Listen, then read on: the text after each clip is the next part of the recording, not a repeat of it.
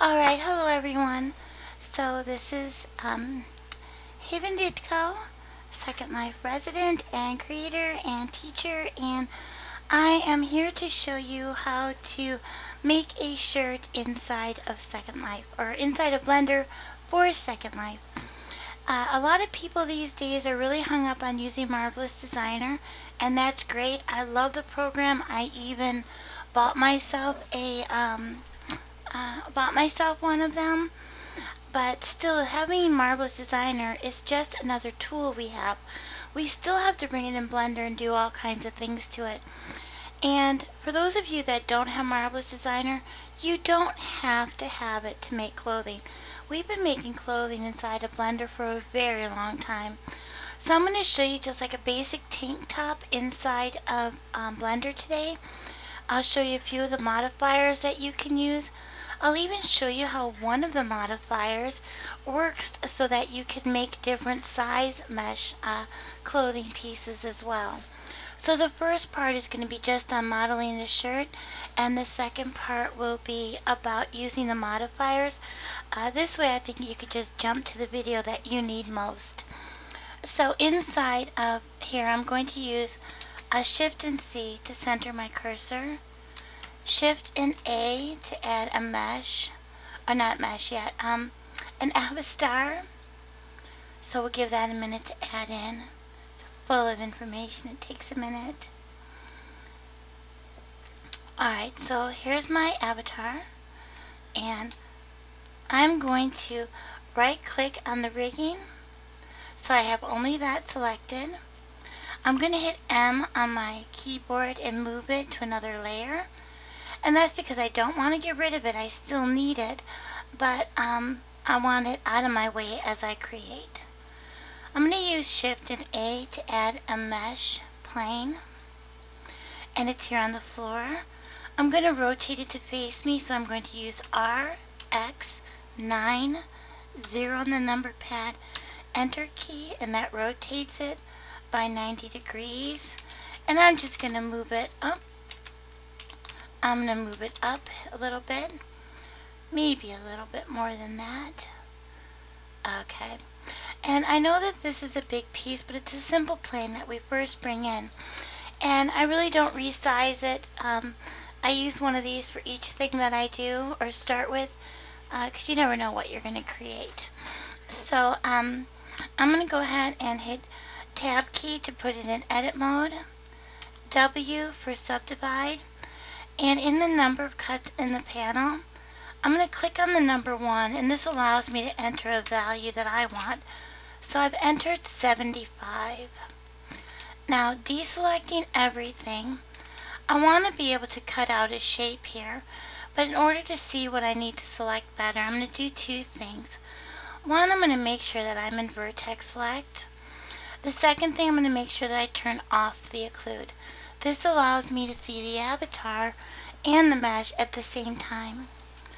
Using my B for border select, I'm going to select the portion of the mesh that I need to in order to create the shape that I want. So here's some shoulder straps.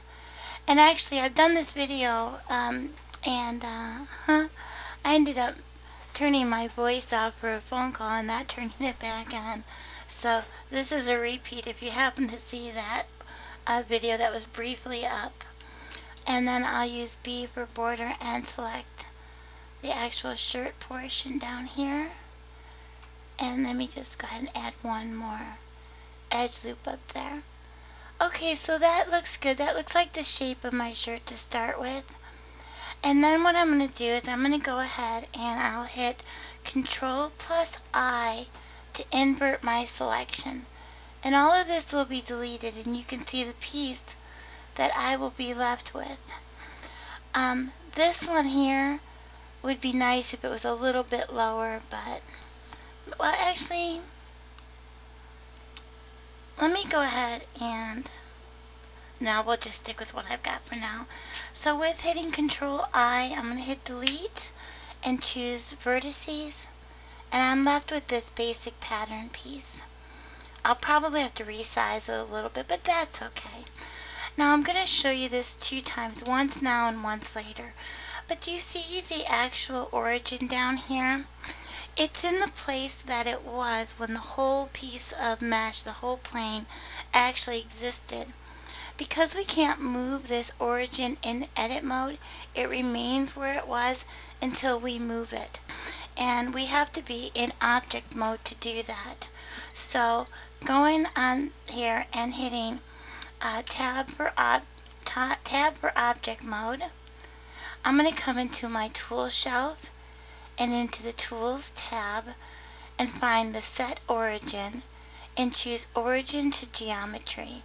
And you'll see that it's popped up there and it's now centered in the absolute center of its own mesh that still exists. Hitting 3 on the number pad to go into side view, I'm going to take this and move it forward on the Y axis. Actually backwards on the Y, but to the front of her. I'll use Shift plus D and then choose the Y axis, and I will move this back behind the avatar. Now we have this and it's really good, but what is hard to kind of tell is that this is the actual back. So this side, when you bring it in Second Life, is going to be invisible. Let's go ahead and open up our properties window or panel and slide down to the mesh display section. When you come here, do you see that it's not here right now? And that's because it only happens when it's actually in edit mode. So again, tab, edit mode, A to select all, and now in the mesh display section we actually have it. We can find the normals. And in the normals section, click on the one with the highlighted face. This is going to show you the normals for that piece of mesh. The normal comes out the front and not the back. So since it's coming out this side, that means this is the front and visible in Second Life. This is invisible. We need to switch this around. We could, if we wanted to, actually turn this piece of mesh around because these two pieces are very symmetrical. They're exactly alike either way. But what if you don't have something that's symmetrical? What if you have only one shoulder on your shirt? Well, if you come into the tool shelf again and go to the UV shading tab and choose in the normals area flip direction, you'll see they all come out the back now. And that's exactly how we want them. This is the side we can see. We can now turn those normals off, hit N to close the properties panel, tab to go into object mode. I'm going to right click and select the front of my shirt, and now you're going to see that each of these pieces have their own origin. When I use Control J to join these two pieces into one, which you can also do in the tool shelf with the join button, you'll see that I get just one origin up here in the front. So what I need to do is go back to the set origin and choose origin to geometry, and now it's in the middle of my mesh. So back into front view, hitting tab to go into edit mode, I need to create the geometry that connects the front to the back. So what I'm going to do is use border select and select that edge, border select, and this edge. And these edges have the exact same number of vertices and edges, so they're going to work fine with a tool called Bridge Loop. So I can go into Control plus E to pull up my Edges menu, and from here I can go down to Bridge Edge Loops. And when I click it, look what happens. Pretty neat, huh? So now, with that side done, I'll deselect everything, and I'm going to select the front of the shoulder or arm strap to the back, Control E, and Bridge Edge Loops. I'll do this to the other side as well, Control E, and we'll do Bridge Loops, Bridge Edge Loops. And again, I can border select these two. And something that's really nice is when your occlude is turned off, you can work through your mesh. So if I did B and border select right here, you'll see that it selected the one directly behind it as well. Control E, bridge edge loops, and do you see what I did up here? I didn't unselect these vertices or this geometry, so it included it in that bridge edge loops. So let me go ahead and deselect this, use Control E, and try that again. Now I've got some geometry there. I am going to want to at some point put some edge loops in here going vertically, and that's just going to give me a better piece of mesh to work with. The shoulder I'm not going to do right away. I'll add those when and if I need to, but I will go ahead and add some down here on the sides. So going into side view, choosing Control plus R gives me a pink line, a pink edge loop when I hover near an edge. So because I'm hovering a horizontal edge, I'm getting a vertical edge loop. If I were to hover near a horizontal or a vertical edge, I get a horizontal one. So hovering here and using my middle scroll wheel to create a number of edge loops, and you see as I scroll back and forth I get more and less. I can left mouse click for the blender to say, okay, that's how many you want, let's confirm that. So I'll confirm it with my left mouse button. I can then right mouse click to center them into that area.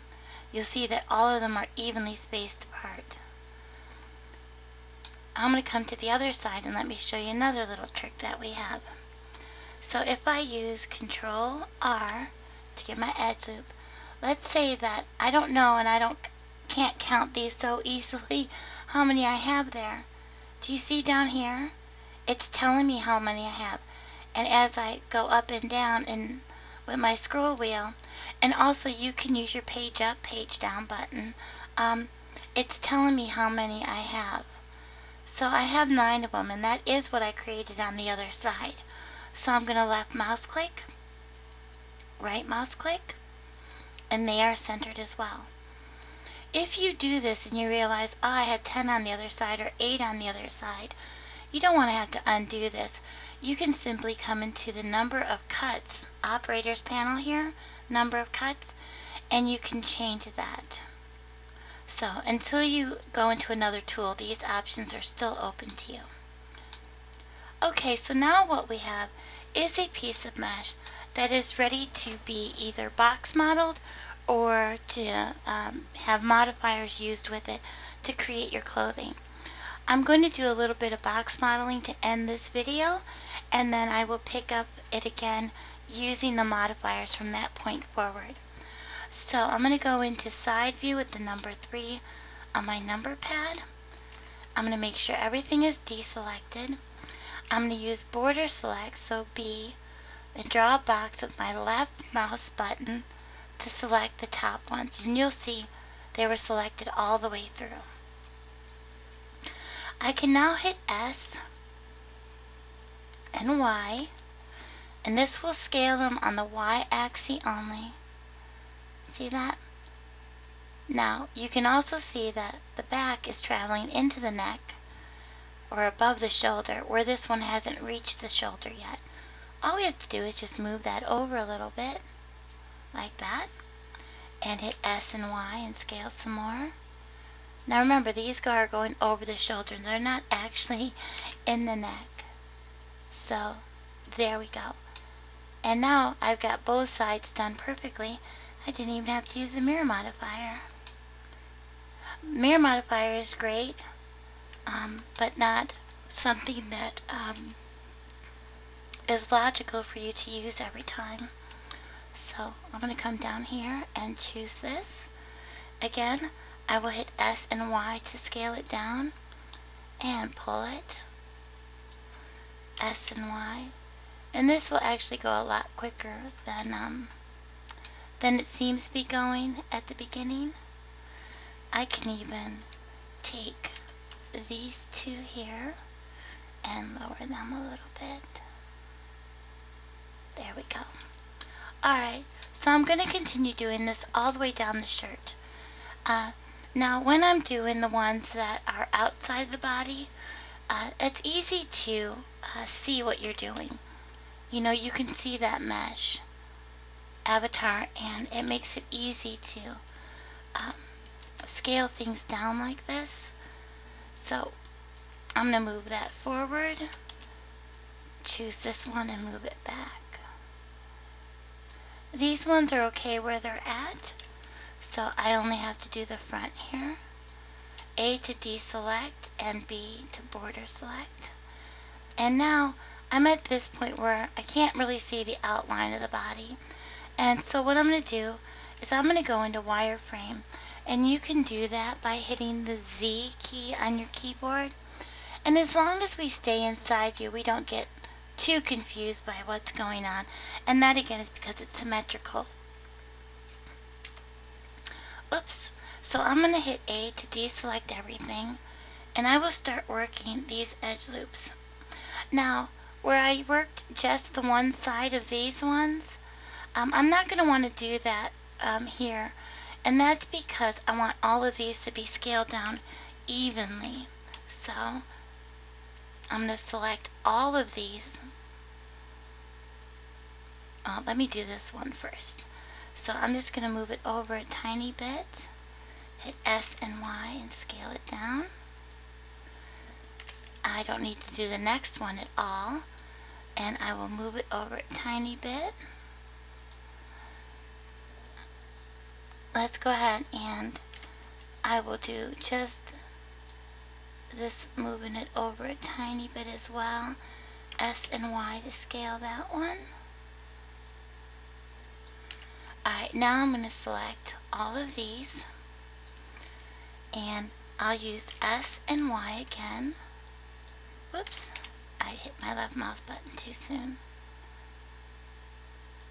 Okay, and this one you can see is good on both sides, so I'll hit B, and this time middle mouse button to deselect that one. I'll move these over,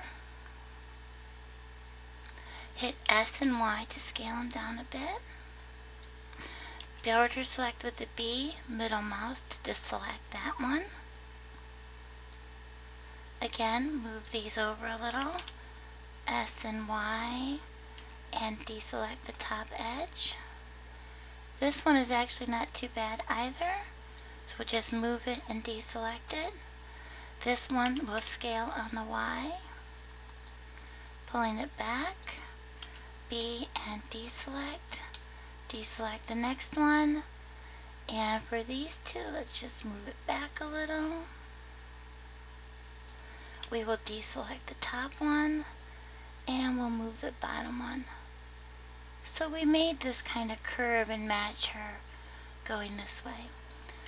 Just so we can see what we got, I'll go back in object mode and out of wireframe. And it looks very bad, but we're getting there. Don't worry, it's going to turn out a lot better than you can imagine. You can't even imagine how good this is going to look yet. So back into object mode, and again using my wireframe.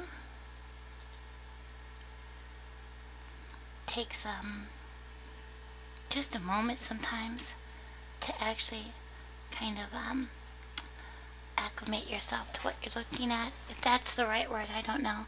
So this time I'm going to scale it on the x-axis. So S and X.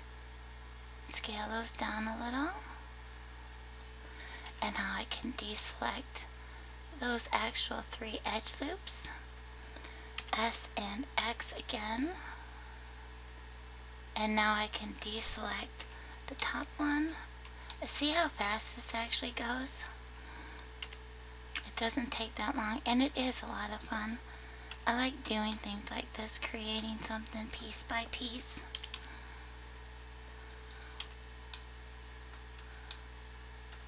Sometimes just knowing what tools you have available to you can make your modeling so much easier. You don't have to guess at what to use. You start to figure it out as you go. Alright, so out of wireframe, And there we go. And we have a really great piece now to start using on, with our modifiers. So what I'm going to do is I'm going to just go into my tool shelf and into the tools tab and look for shading and turn on smooth. And you can see we're starting to get there, but wait till we make this fit the body perfectly. Alright, so that'll be the next video. Go ahead and take a little while, get your basic mesh piece set up, and then we'll see you in the next one. Have fun.